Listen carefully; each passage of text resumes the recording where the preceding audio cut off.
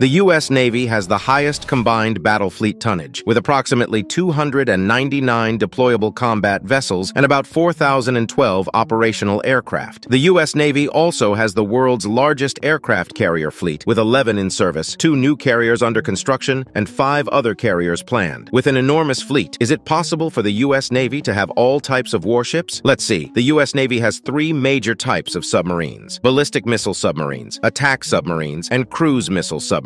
Then, the U.S. Navy also has destroyers that provide multi-mission offensive and defensive capabilities. Currently, the U.S. Navy does not have a heavy-class warship. The Lexington-class battlecruisers were the only class of battlecruisers to ever be ordered by the United States Navy. Although the Alaska-class battlecruisers were technically cruisers, they were much bigger than other cruisers and too small to be true battleships, and all these ships have been retired, unlike Russia, which still operates its battlecruisers.